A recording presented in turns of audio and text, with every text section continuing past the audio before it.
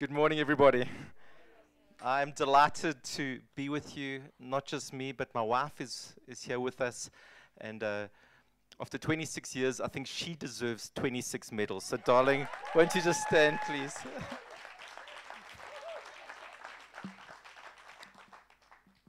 So, let's pray. Father, you have an encounter, you have an appointment with every person here today. And Father, we bring the needs. Lord, we bring our hearts. Lord, where we are desperate, even where we are indifferent. And we pray, Jesus, come in. Father, may we not leave this place the same. Lord, but may we be transformed. Lord, may we come on fire. Lord, may we burn, Father God. And where we need breakthrough, that we might receive it. Lord, I pray that your word would transform our hearts and our lives. Lord, use me, just a humble vessel, and touch your sons and daughters, Lord God, by coming, Holy Spirit, and quickening your word to every heart. In Jesus' name, amen. When I was with you last, I spoke about my family, so I won't do that today. I want to tell you quickly about two things that struck me when I went to Europe. And it's things that we've got here that they don't have in Europe. And it's so important that we cherish what we've got. So before we go to the word, I just want to highlight two things. And Nicola and I, we went to our Every Nation Church in Paris, suffering for Jesus. First time in Europe, actually. Every Nation Church in Paris, Every Nation Church in Berlin, Every Nation Church in Madrid. And the first thing that struck me was that when we were there, these pastors planting these churches were desperate. I mean, from first thing in the morning till late at night, they were just spending time with us. And they were just so desperate for relationships and so hungry. And I just reflected that in South Africa, there are so many relationships that we've got. And you have so many relationships. And it seems to be that we go somehow deeper. And so it's so important that you recognize and cherish, care for, and steward the men and women that God has put in your life, here in this church, in your connect group, in your life, godly men and women who are better than you in some areas. I'm so grateful for the men in my life who are better fathers than I am, who challenge me to be a better father, or better in management, or better in leadership. So we do well to cherish what we've got.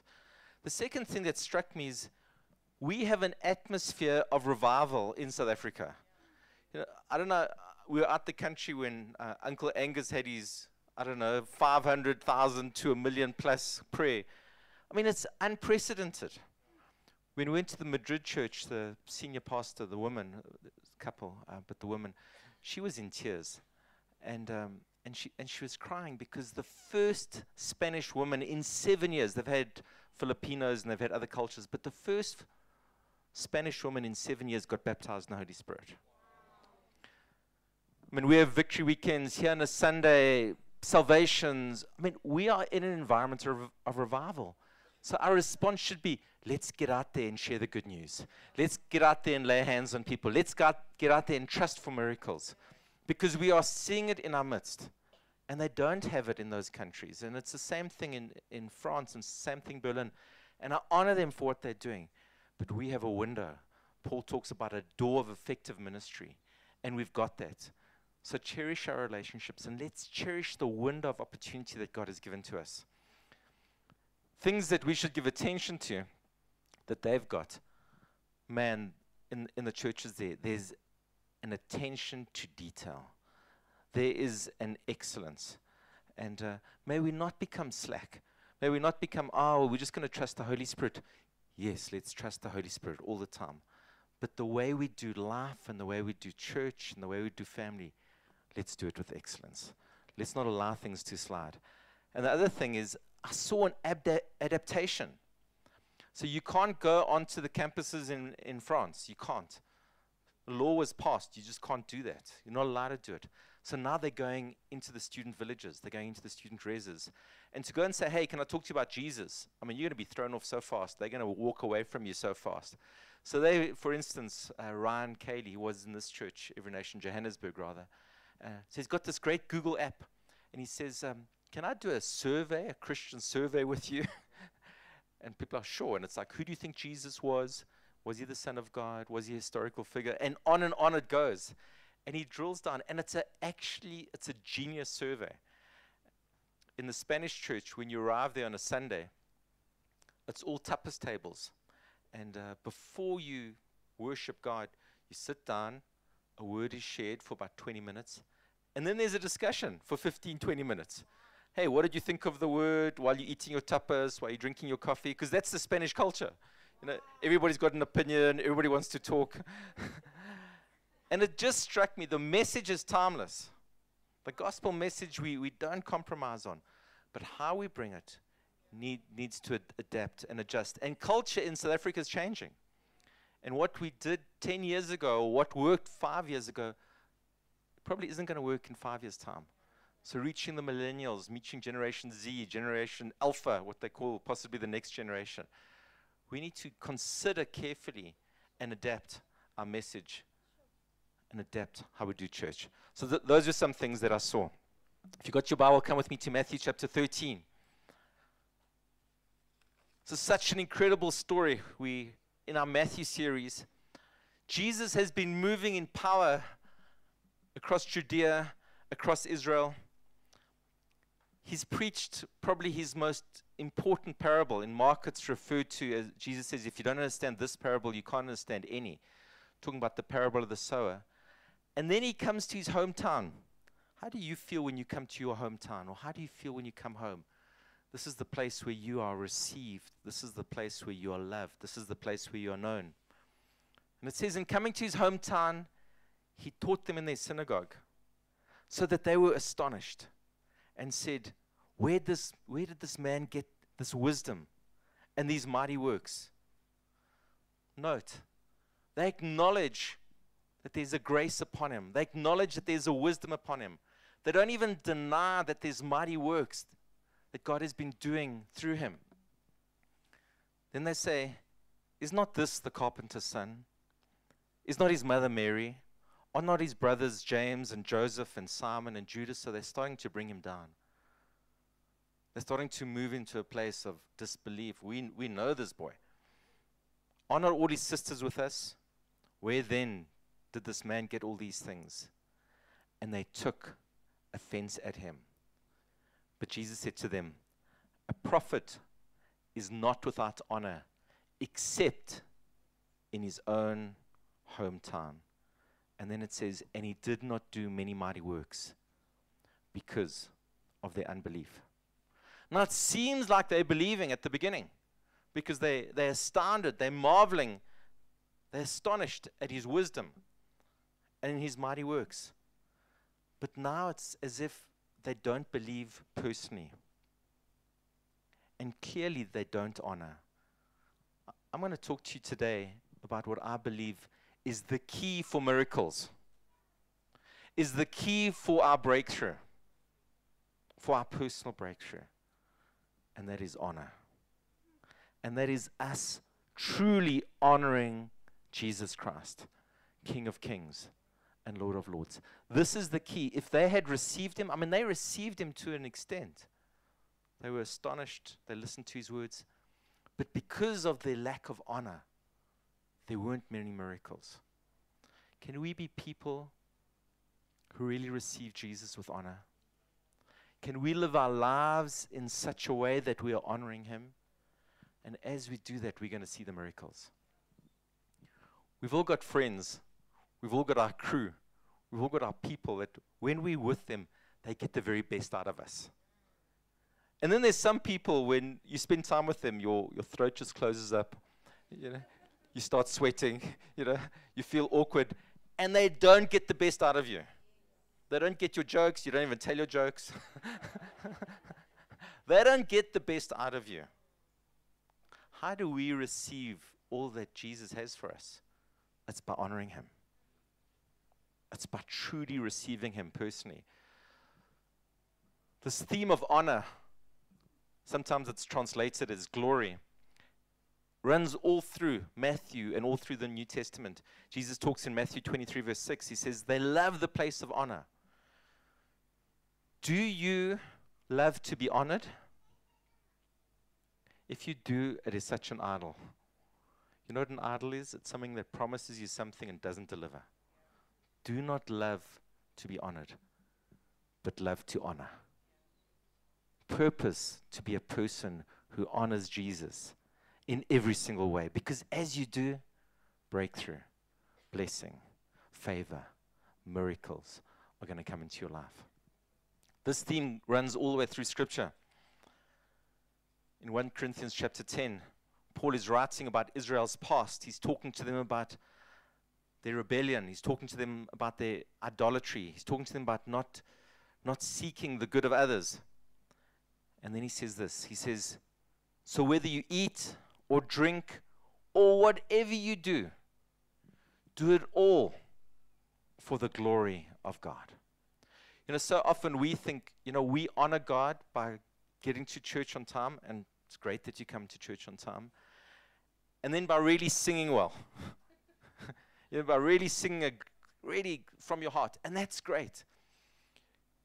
Danish philosopher Søren Kierkegaard, he spoke about the theater of worship, and he says, when we worship, there's a stage, there are performers, there's a director, and there's an audience. And our normal way of seeing this, now we're talking about honoring God, remember? We're talking about worshiping Him. The normal way that we see it, which isn't complete, is that the stage is here at the front of the church. This is the stage. It could be a bit higher, but it's flat. But this is the stage. And the performers, they did a great job today, great worship. The performers are at the front, and they're singing, and they're playing the instruments. And there's a director. Who is the director today? Just lift up your hand. Director, there's the director. Sorry, sir, what is your name? Director. And there's an audience, all of you. And at the end of church, you go, I really enjoyed worship today, or it didn't work for me. That's the way things usually work, and they shouldn't work that way. A biblical way to see it, to see honor, and to see worship is this way. That all of us are on the stage. Not those people who stand up here, but all of us are on the stage. And the stage isn't just what's in this building, but it's the whole of life. The whole of life is the stage. And the performers, you and I. You and I are the performers. And who's the director? The Holy Spirit. And who's the audience? Jesus. God is the audience. So it's not like, hey, did worship work for you? The question is not whether you enjoyed worship. It's, did Jesus enjoy your worship? Not did you enjoy the worship. Did Jesus enjoy your worship? We are here to honor Him. We are here to glorify Him. And as we do, the miracles come. As we live lives of honor, we get the very, very, very best of Jesus. We become like that beloved disciple. Remember John, the beloved disciple? He's described as the beloved disciple. Why? Not because Jesus had favorites, but because He pressed in, because He honored Him. So within every nation across the world, our mission statement is we exist to honor God. Right at the front end of who and what we are as a people around the world. 70 nations. We exist not for the honor of man or for our local church or for our giftings or for our vision. We exist to honor God. And it's not a small thing.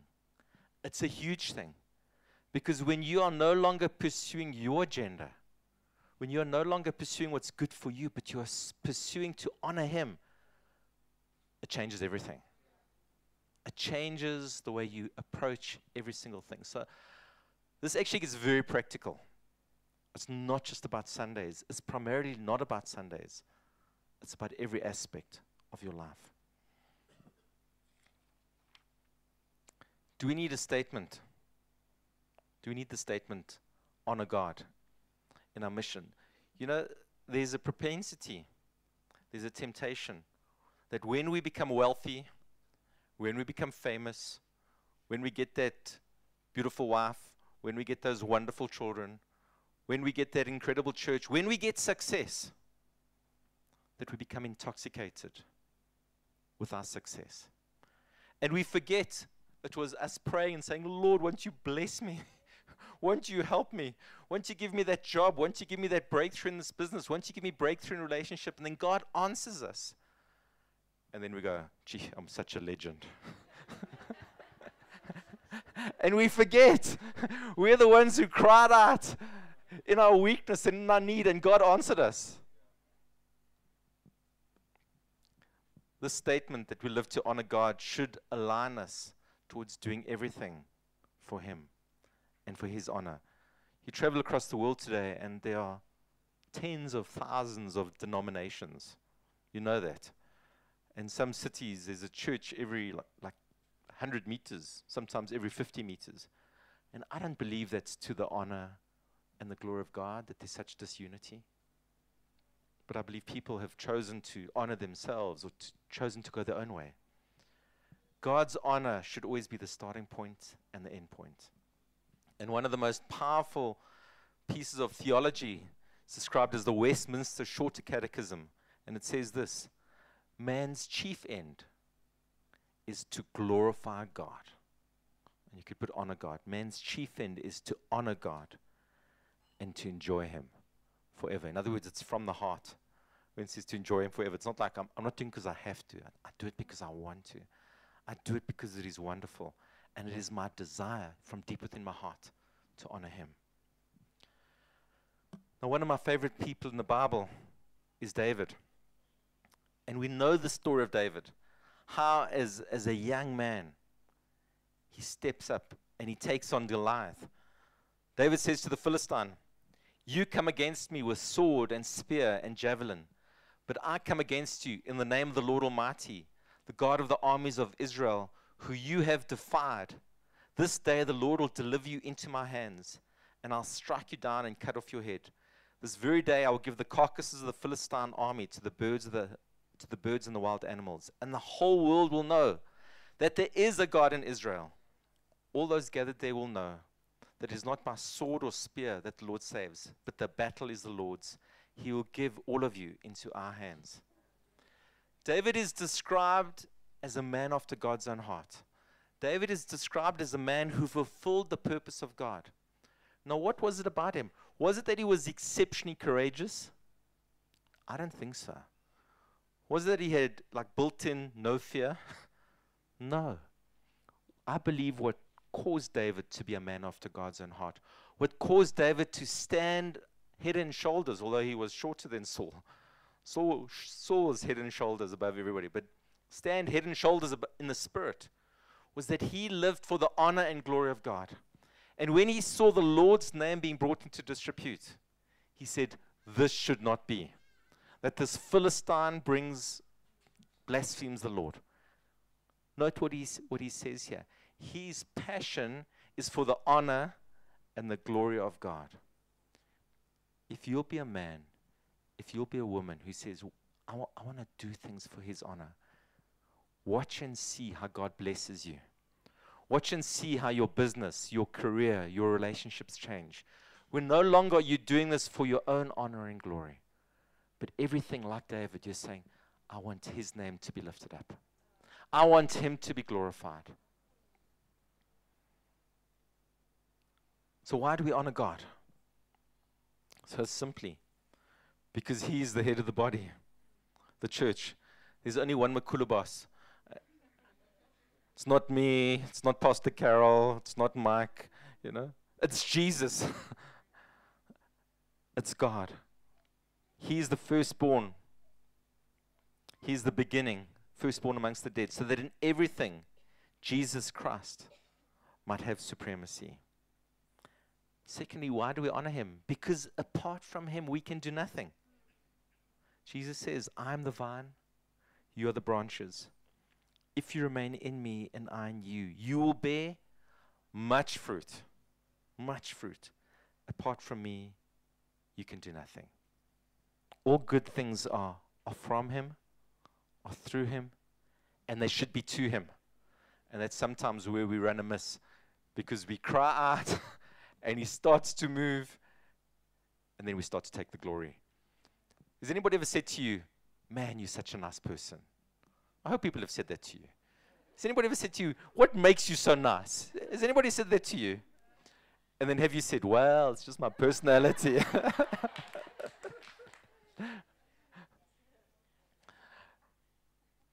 On Sunday after church, Sunday afternoon, I took Nicola and we walked through Rosebank Mall, and because I was anticipating our anniversary, I wanted to buy her a dress, so we went into Fashini's, and we found this dress, and it was a great price, and I said to her, let me go get it for you, and so she was wandering around Fashini's, and I walk up to the till, and God just moves. I mean, literally, God moves. There's two people there, and the Holy Spirit moves, and one starts crying. I mean, it just started off with thankfulness. That he said it's good to be thankful, and I started to say, oh, thankfulness opens doors of blessing, and then God started to show. But they were impressed with me, you know, at that particular moment. I mean, they were. You know, sometimes people are impressed with you. People are struck by you. And that's your moment to quickly, very quickly say, it's Jesus. Very quickly point upwards, reflect upwards and say, it's God. And we did it. And I said, listen, you think I'm nice? Wait till you meet my wife. And then I called her over and say, honey. You know? And we spoke about what Jesus had done. When people look at you and they see your life and they see the blessing of your life and they see the favor of your life and they see that things are in order in your family and your finances and all these things, will you give him honor? Will you give him glory? Will his name quickly be on your lips? Or will you take the glory? 3 things to understand about honoring God. Firstly, it starts from the heart. It should be our passion. It should be our desire. Because of our love for him. Because of what he has done for us. Mark chapter 7. So the Pharisees and teachers of religious law asked him, so why don't your disciples follow our age-old tradition? They eat without first performing the hand-washing ceremony. Jesus replied, you hypocrites, Isaiah was right when he prophesied about you. For he wrote, these people honor me with their lips, but their hearts are far from me. So glad you're here this morning. So glad you came to church. But God is after not the outward. He's after the inward. He's after us honoring him from our hearts. And you know what? As you honor him from your hearts, everything follows. How you honor him with your body, how you honor him with your finance, everything follows. The Greek word for honor, I won't even try to pronunciate. But it means it originates in our hearts. And it refers to the value that we personally place on someone. And to honor means to value, to revere, to esteem to the highest degree.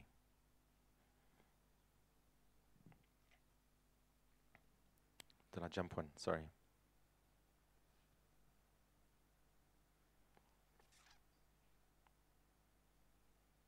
Secondly, honoring means to worship him in spirit and in truth. In Mark chapter 7 it says, in vain do they worship me, teaching as doctrines the commandments of men. As I said to you, worship is not just about being here on a Sunday. It's not just about singing great songs. It's about every aspect of our lives being perceived and seen as worship unto him. Many of you have read C.S. Lewis's Chronicles of Narnia, the 7 stories. He also wrote a trilogy, an adult fiction book, and fantasy fiction, as it were. And in it, he talks about the Great Dance. And the Great Dance was a medieval concept. So it was very well known in those times. And this was the concept that every single planet was rotating, and as it rotated around the sun, it was singing a tune. And all the stars, similarly, as they moved through the galaxy, were singing a tune. And all the galaxies together. So there was this immense symphony. Then it went on to say, but not just that, but come down to earth. Every human and every animal and every plant and every blade of grass and every molecule and every atom and everything has got its part to play in the great dance. That everything is part of and meant to be part of a symphony to the glory of God. Can you consider your life to be part of a symphony? And you play your part, and you play it well, and you play it in tune, and you play it to the honor and glory of God, and you don't be like, no, I don't want to be a violin. I want to be a trombone. You know? Each of us have got a part to play. And if we play it well, God receives honor, and we receive reward, and blessing and breakthrough come. Don't look at your brother and sister and go like, well, I'm not playing the trombone, I'm not going to play. Yeah. Just because I didn't get to preach, I'm not going to come to church. Just because I'm not in the worship team, I'm not going to worship. Let each of us play our part. Let us worship in spirit and truth. It's far more than what happens on a Sunday. It's our entire lives to His glory. And honoring God means obeying His word. There's no way around it. We do not adjust God's word to our situation. Our situation must adjust to God's word. God's word is the final authority of our values, of our conduct, of our doctrine, of our beliefs, of our lives. You know, one of the first things that came into the church, the first heresies, was something called Gnosticism, special knowledge. And the essence of Gnosticism was what you do with your body and your life doesn't matter. Kind of as long as you say Jesus is Lord, it doesn't matter what you do with the rest of your life. And it's just not true. And you see it today. Gnosticism has creeped back in. You know, as long as I declare Jesus is Lord, doesn't matter what I do. Monday through to Saturday. But the truth of the matter is, we honor Him by obeying Him. We don't obey Him for salvation's sake. We can't earn our salvation. It's by grace through faith. But having been touched, having been changed, having truly met with Him, having encountered Him, from our hearts there should be such a desire to honor Him and to speak of Him and to obey Him. So when it comes to honoring Him, there's two axes. There's what is seen and what is unseen. There's a whole lot of our life that is unseen. We're the iceberg, and there's a whole lot that people don't see. And as far as honoring is concerned, there's a giving and there's a receiving. And we do them and are meant to do all of them. So your tithing and your giving is giving, obviously, and it's unseen. Nobody knows. We don't audit. We don't know if you give of your tithes and offerings. But we honor God through our substance, through giving of our finances. Prayer is unseen. Nobody knows if you pray or not. Nobody knows if you spend time with Jesus during the week. But we are called to honor Him through our prayer.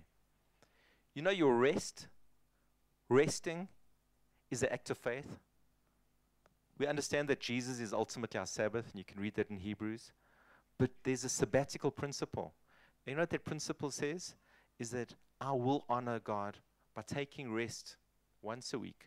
Pastors, we do it on a Monday or a Friday. But I encourage you to do it, because if you're just working, you're not trusting in Him. You are meant to honor Him even in your rest by taking a day off that you give unto the Lord. That doesn't mean you come to church the whole day, but you give unto Him and that you rest and you don't work.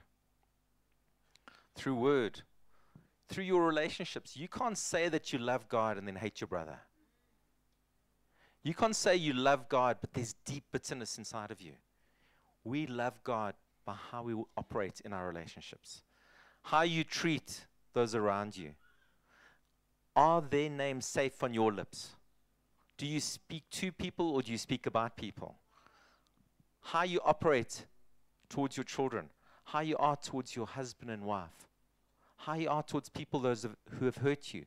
You honor God by how you operate in relationships. Or not. How you do your work. How you do your ministry. Not as people who do it when your boss is watching you, when he's monitoring, but as unto the Lord, that you honor God in how you work. Not according to what is seen, but according to what is from the heart. And worship is classically defined. I want to talk to you about when you wake up in the morning. What is the first thing you do? Do you reach for your cell phone? I want to confess that's what I used to do. Who of you who's willing to confess that the first thing you do is you look at WhatsApp messages and look at Facebook when you wake up in the morning? Okay, so this is what I'm trying to do now. I'm trying to be like, first thing in the morning, I wake up and I go, thank you, Jesus, for this beautiful day. I want my waking in the morning to be honoring to Him. And then I make coffee. Exercise. I see too many people. I'm in my 50s now. I see too many people in their 50s and 60s who haven't stewarded themselves the way they eat and the way they exercise. And so when they should be at their prime in terms of productivity in life, they're on this rapid decline. I'm talking about pastors. I'm talking about business people. You are called to honor God by the way you eat and that you steward your body. Can I get an amen, somebody? Some of you, somebody who plays sport, just say, yes, pastor. Do you honor God in the traffic? As somebody cuts you off, do you go back, Lord Jesus, bless them? Or do you pull down curses upon them? We are called to honor Him in all circumstances. Do you honor God by sleeping enough? Some of you are sleeping less than 7 hours, less than 6 hours, and you're just running your body hard. And you need to stop doing that. And you need to start stewarding yourself by getting enough sleep. Do you honor God in your marriage? The Bible talks about if a man is harsh with his wife, God won't hear his prayers. So how's that for a sure way? How's that for a sure way of not living in the blessing of God? Honoring God opens up the blessing. Honoring Him, but it's not just with your lips, but it's with every aspect of your life. Your parenting. Do you come about your parenting with faith and diligence? That you are taking this treasure that you've been given and you're trusting to release them into the fullness of their destiny? Are you praying for your children every day? Are you watching where they're at? Do you know? So many of us know, who's on the rugby team, Springbok rugby team, but you couldn't tell me who your kids' 3 best friends are. I mean, it shouldn't be that way. We need to know where our kids are at. This is an area for me where I struggle. Okay, just maintaining, just keeping up with things. So my pool's a bit green at the moment, So I confess that. And I'm working on it. But we are called to do everything to the glory and to the honor of God. G.K. Chesterton says the following: because children have abounding vitality, because they are in spirit fierce and free, therefore they want things repeated and unchanged. They always say, do it again. And the grown-up person does it again until he's nearly dead. For grown-up people are not strong enough to exalt in monotony. But perhaps God is strong enough to exalt in monotony. It is possible that God says every morning, do it again to the sun. And every evening, do it again to the moon. It may not be automatic necessarily that He makes all days alike. It may be that God makes every daisy separately, but has never gotten tired of making them. It may be that He has an eternal appetite of infancy or youth. And for we have sinned and grown old, and our Father is younger than we. Can you wake up every morning and say, Lord, thank you for today. Thank you for this new day. Thank you for what I've got. Thank you for my life. Thank you for my spouse. I glorify you in what I have. Can you honor God today and tomorrow, even if things don't change? Because that's what it means. That our hearts stay fresh, our hearts are thankful, our hearts are full of faith. And as we do that, the blessing of God comes upon our lives. Coming to a close. Can you honor God in your success? Can you bring your desires before Him and honor God in that? Can you honor God in your strength and your ambition? And not all ambition is bad. And can you honor God in your pleasure? Do everything to the glory and the honor of God. You know where we get cappuccinos from? There's a bunch of Catholic monks called the Capuchin monks. And they decided to take roasted beans and frothy milk and do it to the glory of God. And aren't you glad that there's cappuccinos today? And we could carry on talking about things like Guinness beer and all kinds of things that people did to the honor and the glory of God. Can you honor God in every single area? Sometimes we are called to honor God in things that we're not so happy with. In Jeremiah chapter 29, which is so well known, where it talks about, for I know the plans I have for you. But remember the context. It was in exile. It was far from home. And it says, seek the peace of the city in which I've called you. Pray for it, because if it prospers, you will too. So can you honor God even in that waiting place? Can you honor God in the place of weakness? Can you honor God even in the place of seeming failure and fears? Can you honor God in anger and in conflict? The Bible says, in your anger, do not sin. Not all anger is wrong. And can you honor God in the mundane? Can you honor Him every day? We'll begin to close. Second last slide, sorry. C.S. Lewis wrote Screwtape Letters. Some of you are familiar with it. And in Screwtape Letters, it's the advice of an older demon to a younger demon. It sounds terrible, but it's actually very good. Because it shows what's going on, how the enemy tries to mess with our minds. So it's an older demon giving advice to a younger demon. And he says this to him. He says, keep his mind off the most elementary duties, but directing it to the most advanced and spiritual ones. Aggravate the most useful of human characteristics, the horror and neglect of the obvious. He continues. He said, I've had patience of my own. He calls him patience. That's us humans. I've had patience of my own. They could be turned at a moment's notice from prayer for their wife's soul to beating their wife without a thought. We are called to honor God in everything. And as we honor God in everything, breakthrough and blessing and power comes. I want us to bring our hearts before the Lord. I'm not perfect in this area. I told you about my green pool. But can we bring those areas that God is putting His finger on and just reconsecrate ourselves and say, God, I'm going to honor you in every way.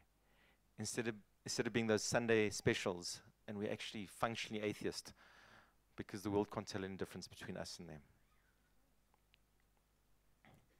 You just come before the Lord in prayer. Lord, we are here to honor you. We exist to honor you. Lord, we think of you coming to Nazareth, and you could not do many miracles because of the lack of honor. And Lord, we are so desperate for breakthrough. We're so desperate for miracles. We're so desperate for your hand upon our lives, you going before us. So Lord, I repent and we repent of where we are not honoring you. If you want to consecrate yourself in a particular area, I'm not going to ask you to come to the front, but even as I'm praying, if you need to consecrate yourself and say, God, I'm going to honor you in this. I haven't in the past, or I've been doing a really bad job. And you want to say today, I'm purposing to honor you in this area. And just stand to your feet now. Thank you, Lord. Father, thank you that you give grace to the humble. You resist the pride, but you give grace to the humble. Lord, as we are standing here, our desire, and you see it, is to honor you. And so we pray, Lord God, for grace. We pray for strength. And we purpose to honor you. Honor you with our bodies, honor you with our lives, honor you with our words, honor you with our relationships, honor you with our finances, honor you with our jobs, with every aspect of our lives. Lord, we repent where we have not been doing it. And we say, come in, Jesus. Tweak us and change us and help us, Lord God. We look to you now, Lord God.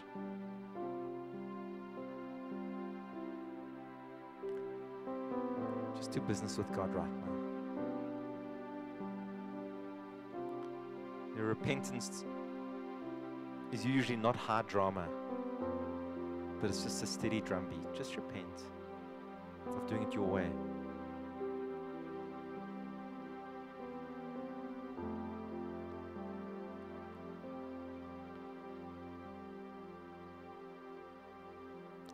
Just let this word burn in your heart. Jesus, we desire you. We want you, Lord God. We want your breakthrough and we want your blessing. And so, Lord God, we pray. May we honor you in every way. Grace us for this, we pray. In Jesus' name.